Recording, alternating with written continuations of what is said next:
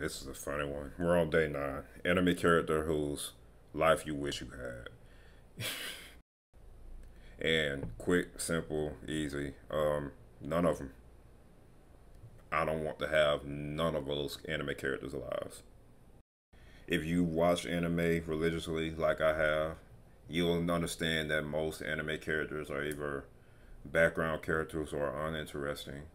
They have some major tragic backstory that honestly is too much trauma for me to deal with. We're already dealing with enough trauma as it is. I don't think I need that.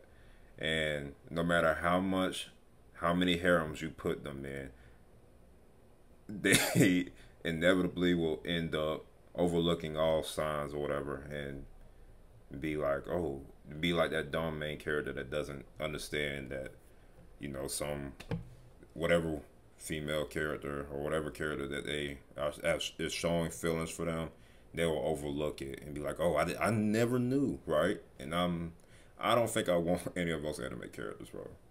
Particularly for the trauma. I don't think I can deal with having parents die and a brother betray me and try to kill me and then end up loving me again and said it was all out of love, but it's very toxic, and then I try to kill him and he was like, I wanted this. No, that's just too much. I don't want any anime character's life.